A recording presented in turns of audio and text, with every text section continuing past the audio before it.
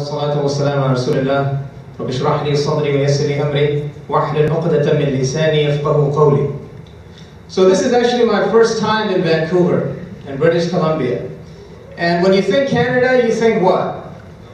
Cold. You think cold. And everybody assured me, said, don't worry, Vancouver is different. It never snows over there. And now I'm walking in the bazaar and it's snowing outside. So if I have somebody ask, do you have any criticisms right now for the conference or feedback? Yes, it's snowing outside and it should not be snowing. But actually, Canada this country is very dear to my heart. I'll tell you why. Whatever tiny little amount of knowledge Allah has blessed me to acquire, that journey started in Canada. It started in Canada. And I remember because I grew up in Southern California. And I left my house in December, and it was 75 degrees or so. It's always beautiful around there. And then I landed in Toronto, and it's snowing outside. And I said, what have I got myself into? But alhamdulillah, that was the beginning of my journey of knowledge. So all the basis that I have in Arabic, all started there. The grammar, it was not in Egypt. When I went to Egypt, people would say, where did you learn Arabic? I say, I learned it in Canada.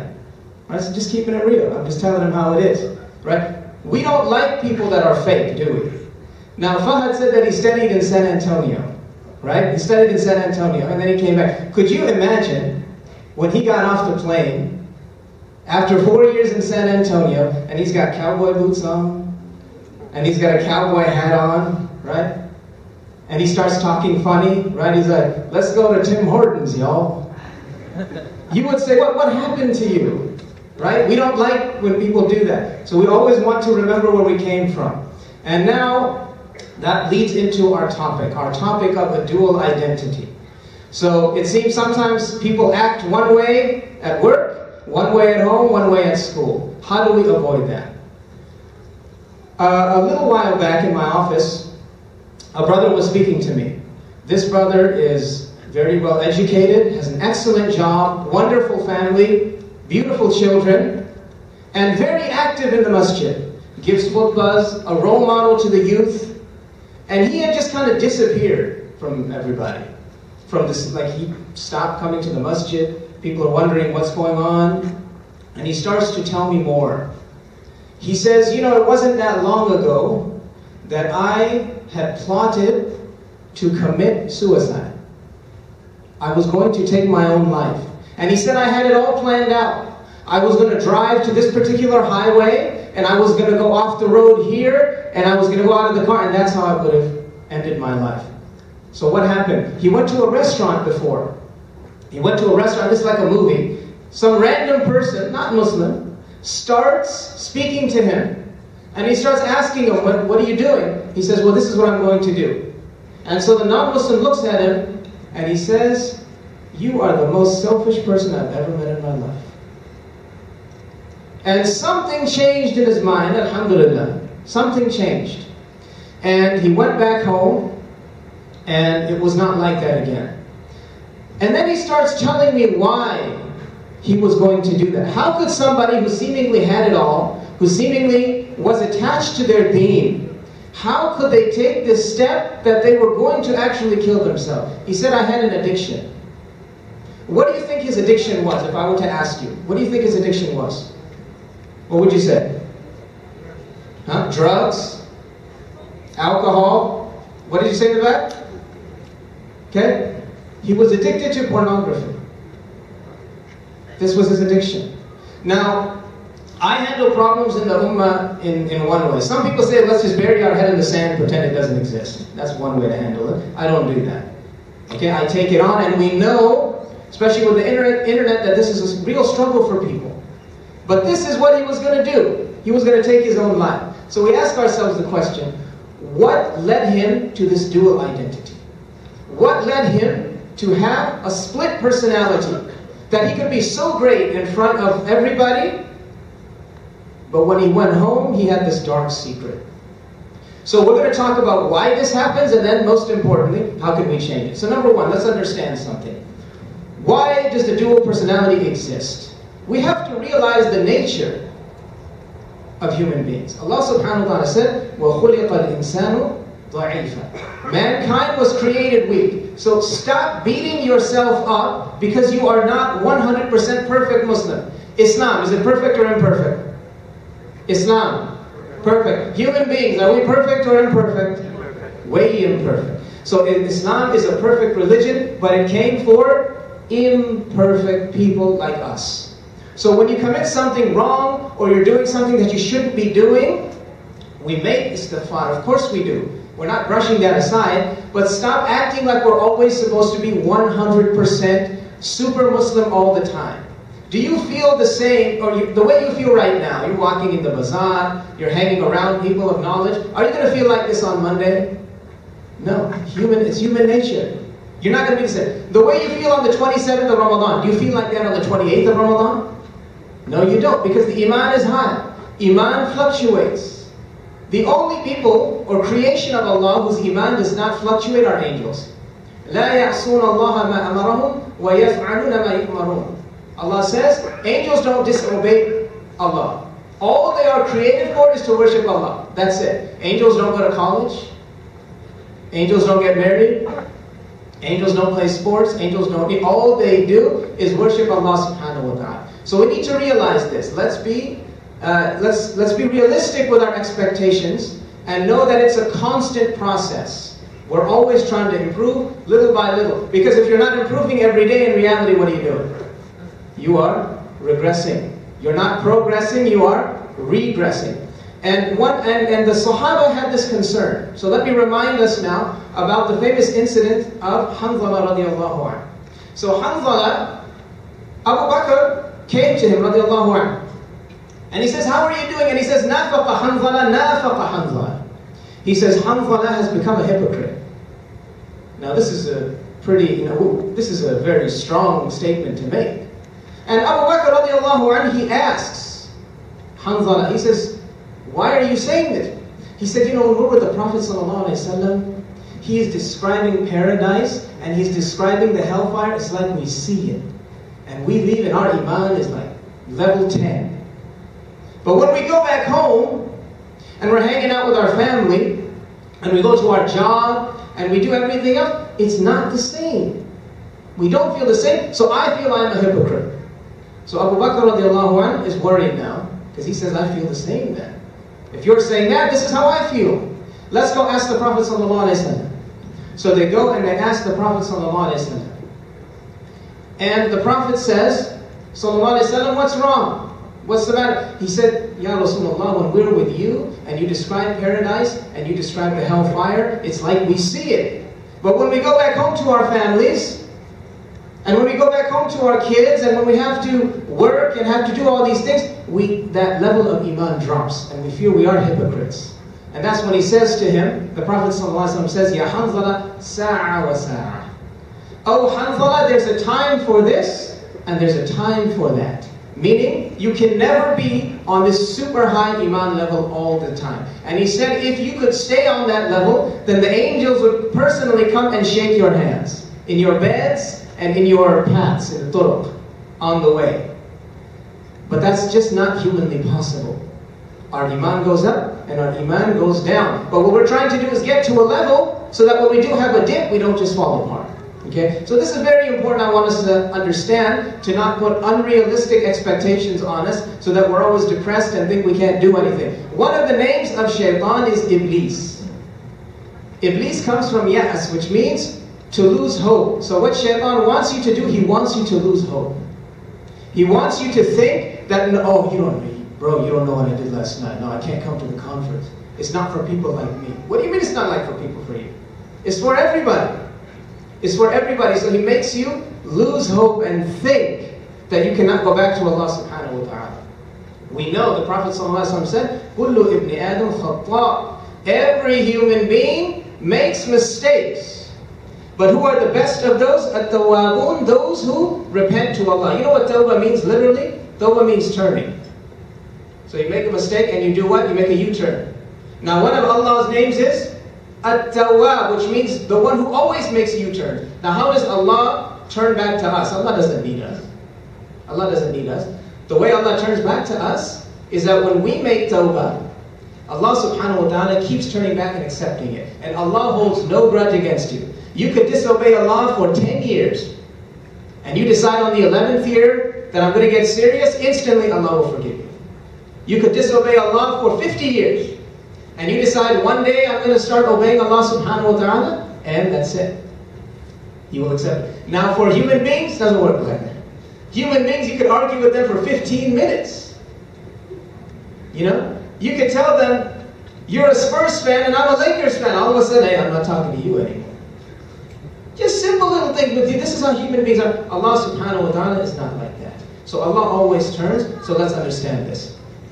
A second reason, very important reason, why do we feel a double identity or two identities develop? The reason this happens is because we are told that you are a Canadian or an American, or you are a Somali or a Pakistani or a Turk, and you cannot be both. And I'm here to tell you today that that is absolutely false. That is completely false. Allah subhanahu wa ta'ala said, الَّذِينَ يَسْتَمِعُونَ الْقَوْلَ فَيَتَّبِعُونَ أَحْسَنَ. Allah describes the believers and He said they are those that listen to speech and they take the best of it. So that means what? If somebody is saying something, do you have to take and accept every single thing they're saying? No. What do you take? You take whatever is beneficial. If I say something, you can reject 99% of the things that I say, but maybe there's something which is beneficial, so what do? You accept that. It is the exact same way when it comes to things in general. We take the best. How many people here immigrated to Canada? How many people? Okay, quite a large population. If I ask you, why did you do it? Or why did your parents do it? They're going to say, well, because they came for the best education. They came for something better, did they not? That is why they came. So you don't have to choose between being one or being the other. You take the best of both. So let's now let's call whatever culture your parents came from, let's call that the East. And with respect to my convert brothers and sisters, it's the same principle. So I'm not leaving you guys out either. Let's call it the East. And then let's call the other side the West. So that will be like Canada, or I have to keep saying Canada, not America. Canada or America. Let's call that the West. There are things that we can take from the East, which we should be taking, which are 100% Islamic values. Like what? In the East, do we respect our elders generally or not respect them? We respect them. In fact, in the West, we're one of the few cultures that doesn't respect their elders. It's very strange, actually. If you go to the Asian cultures, you have the sensei. You know, like the Kung Fu movies? You have the wise man with the long, stringy gray beard, and then the young guy comes and he learns from him, right? Is that person respected? Of course he's respected. You have the guru in Indian culture. You know, when we wanted to learn from scholars, we wanted to go to the person who was so old he could barely walk himself. Why? Because we knew that that combination of knowledge and experience is going to benefit us the most. So we used to try to find those people. So in the East, we respect our elders. And this is something, are you telling me Western society would not be better if they didn't respect their elders? Of course they would. And also probably people will stop getting all this plastic surgery.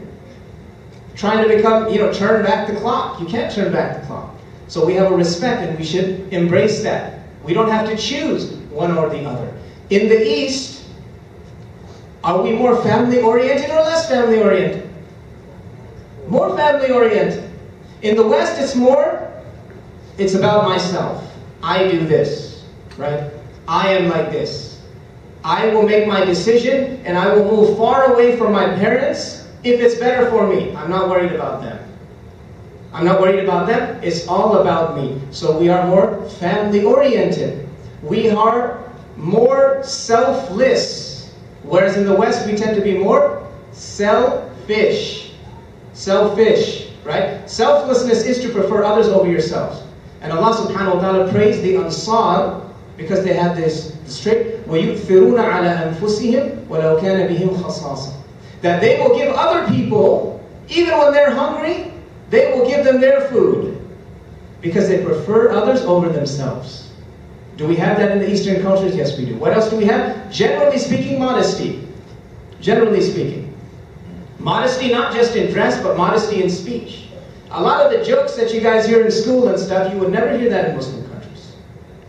You would never see even men openly talking the kinds of crude talk that they talk about the opposite gender in Muslim countries. Yes, I know people do things behind doors, but I'm saying externally, you don't have that. And this is some of the benefits of the East. Now, let's go to the benefits from the West. Now I know I can just see some people rolling their eyes. Right?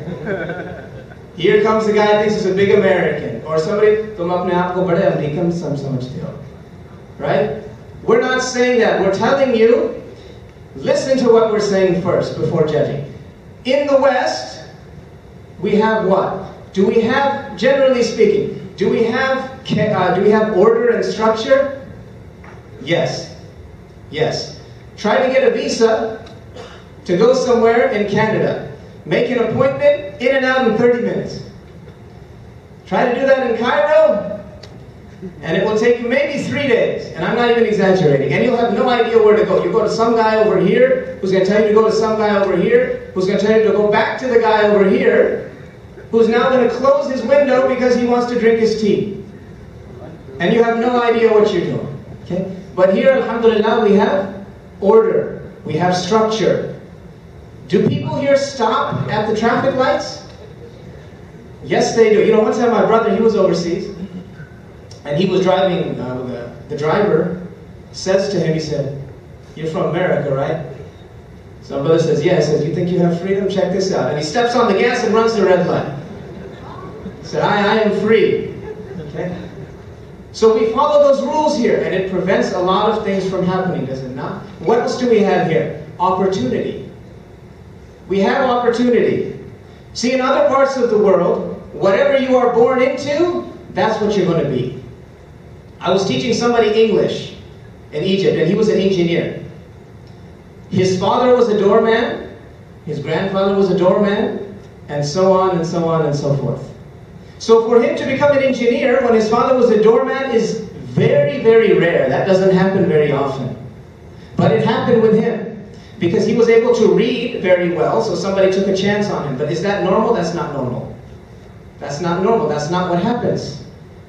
You're stuck in the same rut. Whereas here you can have nothing, and in theory, you can work your way up. Can you not do that? So you have the opportunities here. So in this way, you don't have to choose between this, and you don't have to choose between that. You can mold these together. And every single thing I mentioned does not conflict with Islam. And the other thing we have here is we have freedom of choice. So you can spend your Saturday night doing something else, or you can spend your Saturday night in a remembrance like this where the angels are around. It's your choice and your decision. You see? So we blend the best of both worlds. You don't have to choose. So if you're Canadian, and if you're Pakistani, you are now Canadian-stani. And if you are Canadian and you are Somali, you are now kind of Somali or whatever. And if you are French and you are Canadian, you know, you just need to chill out. First of all, you just need to chill. And then you can be French-Canadian, okay? But you don't have to choose between both. And this is why we used to have this ridiculous thing in the US. We used to say, this is a melting pot. Isn't that the dumbest thing you ever heard? This is a melting pot? A melting pot means everybody comes and you throw them in a pot and then everybody's the same. So now they started using the phrase salad bowl. Now you're a salad bowl. So the salad, is it mixed? Yes, it mixes, but now you have a tomato and then you have, you know, an onion or whatever, and everybody kind of lives together. And I think you guys, you say quilt, right? Isn't that what they say here? Like it's a quilt. Everybody brings what they have, but they kind of, we build this beautiful blanket and we live together, right? You can't just live isolated by yourself. There's this combination of both. So you do not have to choose. This is important. Now, what can we do so that we blend these kind of identities together? The most important way to combat having a dual personality or a split personality is you got to learn your deen. There is no shortcut. And let me tell you something about knowledge. Knowledge is not glamorous. I know we live in the YouTube era where everybody wants to see their name and stuff. Is that sincerity? Is that why you want to do it? Why do you want to do it? If you're trying to do it to spread the message, then alhamdulillah. If you're not, then what are you gaining out of it? You're not gaining anything out of it. So spending time, that's why Imam Shafi'i said, one of the requirements of learning is you have to spend a long time. You have to spend a long time. Could you imagine you're going to the dentist, and you're sitting there, do we have any dentists here? I always pick on dentists, I'm sorry. So you're going to the dentist, and he's sitting down there, right, and your mouth is like half open, you're trying to have a conversation, and you're just making small talk. So doc, where did you study? And he says, oh, I didn't study anywhere, I just Googled the surgery a couple of hours ago. Okay, hold still. And the drill starts going. Is that who you want to operate on you? Who do you want? You want the person who studied for the longest time under the best doctors? That's who you want. That's who you want. That's how knowledge is. And that's how Islamic knowledge is. It takes time and you have to do it all over. Events like this are a start, but it's not the end. If this is all you do the entire year, then you're not going to see any growth. You see, this is like the appetizer. And now you have to take the main course. When you go to any masjid anywhere in North America, and the sheikh starts a class, first day of class, how many people are there? Man, you can't even find a seat in there. Third week of class, are we having class? Where'd everybody go? There's like 5 people. When I started my Arabic program in Canada, the whole room was filled. The whole room was filled. How many did we have by the time the program was over? 2. 2 were left. Okay? Why does that happen? Because people just think that knowledge doesn't require any effort, and they think it's easy, and they think that you don't have to do anything to gain it. As the Shaykh mentioned earlier, قُلْ هَلْ يَسْتَوِي الَّذِينَ يَعْلَمُونَ وَالَّذِينَ لَا يَعْلَمُونَ. Are those that know and those that don't know the same? Allah asked this rhetorical question. Isn't it amazing nowadays that we have access to a lot of information, but we're not really more knowledgeable, are we? But it's all superficial. Let me just type something up real quick and I'll get the answer. That's not real knowledge, and it never will be. So you have to have the knowledge. The second way is the environment that you keep. The environment that you keep is so important. The environment that you keep, as they say, a man is known by the company which he keeps. Show me who your friends are, and I'll show you who you are. And the Prophet ﷺ told us the same concept. Al-mar'u ala dini khalili. That a person is on the same, literally, way of life as their best friend. So who's your best friend? Who's your best friend? Do we choose our friends? Of course we choose our friends. Do we choose our family? No. Some of you are like, man, I wish. I'd never have to deal with my cousin Ahmad again. But that is the challenge of the family. That's one reward that Allah gives you. That's one reward He gives you. But then when it comes to the other side, your friends, you chose them. You chose them because you have similar interests. And so because of that, that's going to shape who you are. That's going to determine the company that you keep. Now Allah subhanahu wa ta'ala gives us a very powerful reminder in the Qur'an about the company that we keep. So imagine the scenario that everybody is in Jannah. The believers are in Jannah and they're hanging out. فَأَقْبَلَ بَعْضُهُمْ عَلَى بَعْضٍ يَتَسَاءَلُونَ. They're all sitting there, they're all hanging out. This is what we do in Jannah. You never turn your back to anybody in Jannah. You're always facing them. قَالَ قَائِلٌ مِّنْهُمْ إِنِّي كَانَ لِي قَرِينٌ. Amongst all this pleasure, amongst all this joy that you're having, somebody says, I remember in the dunya, I used to have a friend. I used to have a friend, and I don't see him here. Why would Allah put this in the Qur'an? To show us the importance of what? The kinds of friends that we keep. What did this friend say? يَقُولُ وَإِنَّكَ لَمِنَ الْمُصَدِّقِينَ أَإِذَا مِتْنَا وَكُنَّا تُرَابًا وَعِظَامًا أَإِنَّا لَمَدِينُونَ. This friend used to joke about the religion. This friend used to say, come on, we're not really going to become dust and be resurrected. Come on, what is this, man? You're young, have a good time. Get religious when you're 50.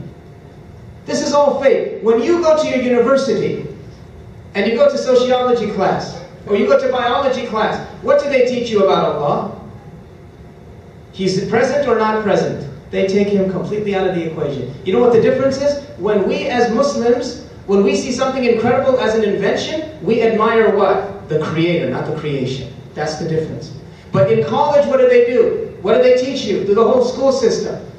Push God out. You know, one of my best friends, he entered his freshman year of college, and he became an atheist, completely disbelieved in Allah.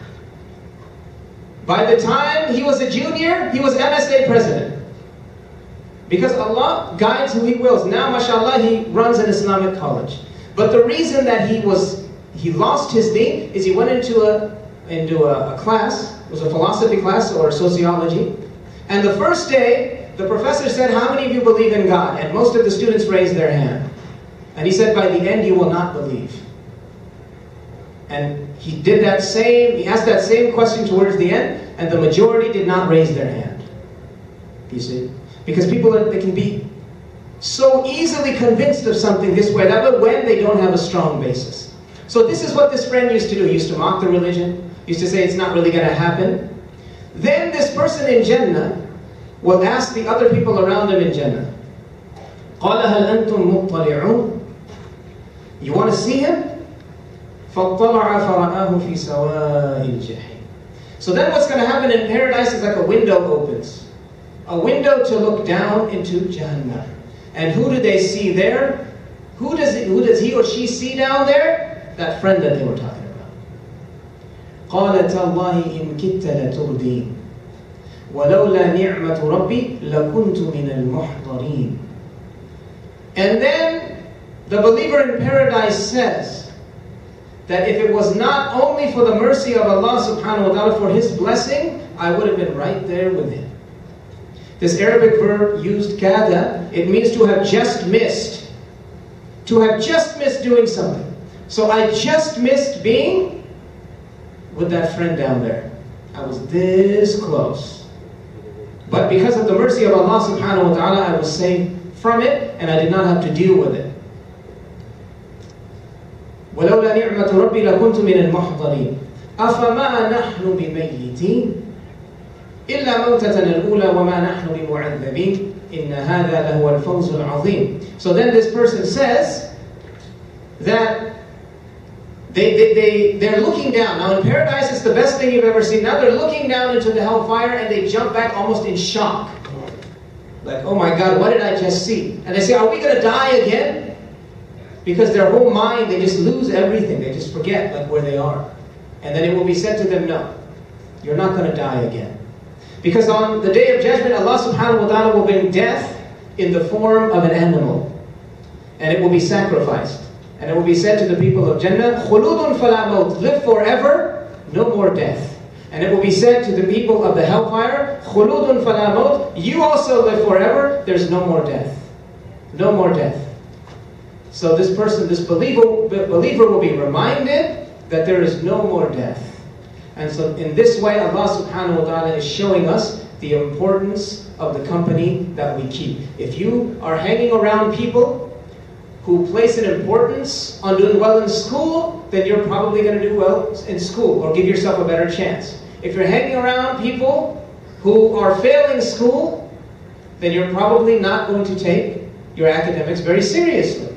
Whatever your interest environment, then you're going to protect yourself from having a split identity. Do you think anybody like tonight is going to be like, imagine like 10 people, 10 brothers leave from here, and they go home and they say, man, it was a wonderful program. You want to go to the club now? Is that going to happen? No. Because the group protects you.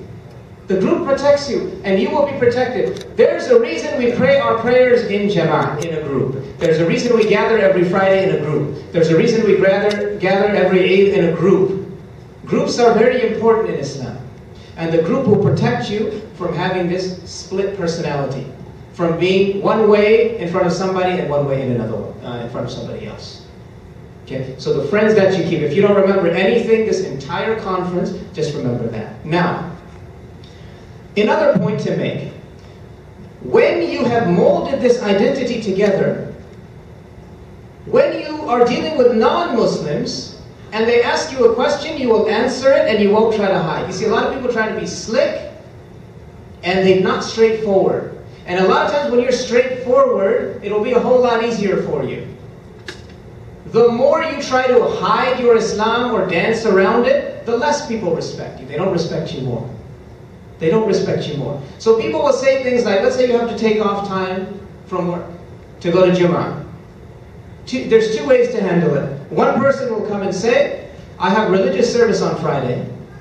I need to take 3 hours off between 12 and 2, and I will come back and I will make up the time and I will work later than anybody else. If you say that like that to a reasonable employee or employer, do you think they're going to say no? Probably not. They're going to say what? Go ahead. Go ahead and go. How do some people say? They come in, their eyes get all big. I need 3-hour lunch on Friday. Do they understand? They have no idea what you're talking about. All they're seeing is that the guy named Muhammad, hopefully not Mo, the guy named Muhammad wants to take a 3-hour lunch on Friday. Well, what do you think Bob, who's sitting next to you, is saying? I want to take a 3-hour lunch too. This is crazy. Just explain to them. They will respect you more. It's for religious service. When I was sitting in one job I had, the first day he's showing me how to use the software and stuff. He said, this is your calendar. I said, okay, can you do me a favor? Could you block out Friday from like 12 to 2 p.m. right now? He said, sure. Why is that? I said, I have prayer service. Okay, no problem. No problem. You block it off. You have to take time off for Eid. We're not getting into how you do it. Determine. Please don't ask that question. That question is banned from this conference. But let's say you do it off-siting. Like for us, we do it off-siting in our community. Person A, I have a religious holiday. It is like Christmas to you, or Easter to you. That's our religious holiday. I would like to take either Wednesday or Thursday off, but I will be taking one of those days off because we run on a lunar calendar. We run on a lunar calendar, and so because of that, I won't know exactly until the night before. But I will be there one of the 2 days. So for now, I'll just plan to take both off, but I'll be in one. Okay, I understand. I've said that. Okay, lunar calendar. Okay, cool, I understand. What do other people say? I need to take Wednesday or Thursday off, but I'm not really sure which day. I'll let you know on Tuesday night. Employer is completely confused. What are you talking about? Just explain the situation. Stop trying to hide your Islam more. You need a place to pray. You know what I always say? The answer is always no to any question unless you ask. If you never ask, it's always no. Why don't you just ask? I mean, what right-minded employee is going to say, no, you can't do this? Especially if you have shown your character and you have shown how well you work in general, right? So that is the complete opposite of having a dual identity. They're going to say, oh yeah, this is Muhammad, and he's a hard worker, and he does well, and therefore we're going to bring him in. So don't try to hide your Islam. You end up just making a fool out of yourself, and you end up making things more difficult for yourself, but always have an understanding of the other person's perspective. Okay? The last thing I'll mention is there are 2 du'as that I would recommend everybody makes. Number 1, Ya muqallib al-qulub, thabbit qalbi ala dinik. Oh Allah subhanahu wa ta'ala, the one who changes hearts, keep my heart firm on your religion. Because Allah can change anybody's heart in any way at any second. So don't ever think that anybody's a lost cause. When my dad was growing up, he always tells me this story. There was a man, he would pray every prayer in the masjid, in Jama'ah, but only in Ramadan. As soon as Ramadan was over, khalas, he's just sitting there, the adhan is going off, he's doing nothing. So one day, my grandmother said to him, just a very innocent comment, what is prayer only in Ramadan? Allah turned his heart somehow. For the rest of his life, he never missed a prayer in Jama'ah in the masjid.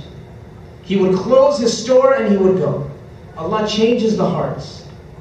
No matter where we are.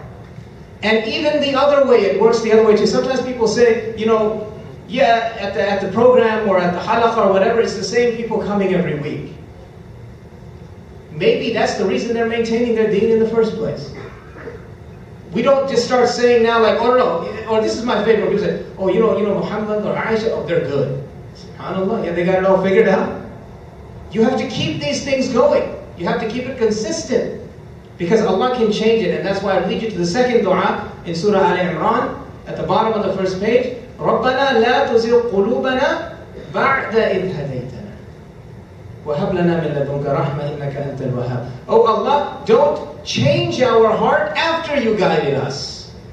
Don't change our heart after you've already put us on the straight path. And this is something we need to be aware of. Otherwise we start becoming arrogant and we start saying, well, I'm at the conference and I know that these people aren't. I go to the masjid and this person doesn't. This is a test. And that's why the more you learn, whether it's here or whether it's in your weekly classes, you're supposed to become more humble. You don't become more arrogant. You're supposed to become more kind of forgiving of people. And this is why you see people who are more knowledgeable and who are more experienced, they're less quick to jump to a conclusion about somebody. Because they know. Because they know. So we ask Allah to not change our heart and twist our heart after we were guided, so that we continue to do it. So may Allah subhanahu wa ta'ala make us from amongst those who are proud of our Muslim identity, and may Allah subhanahu wa ta'ala make us from amongst those who do not hide our identity. Inshallah, if we follow these couple of things we can do, we have understood that there does not have to be any sort of clash between your Western identity and your Islamic identity and your Islamic values, and we don't need to have these conversations anymore. I mean, could you imagine if you had to choose? If you have to choose, and then you realize you can't eat biryani anymore? You can't do it, or you can't eat the Somali dish with bananas, which I don't remember. I asked the guys, I haven't had it. But imagine now, no, you either have that or you have the poutine. I want both. I mean, I personally am not going to have the poutine, but you guys, if you like it, or those ketchup-flavored chips that you guys have, those are, you know, whatever makes you happy, alhamdulillah. But you don't have to choose. You can have both. So let's remember this, inshallah, and remember that Allah subhanahu wa ta'ala said, لَا يُكَلِّفُ اللَّهُ نَفْسًا إِلَّا وُسْعَهَا. Allah will never put you in a situation that is too difficult for you to handle. Allah subhanahu wa ta'ala will never, no matter how difficult it seems, no matter how hard it looks like things are getting, He will never put you in a situation, and He will never make you handle more than you are capable of. So may Allah subhanahu wa ta'ala strengthen our identity as Muslims, and may Allah subhanahu wa ta'ala unite our hearts. أقول قولي هذا وأستغفر الله لي ولكم.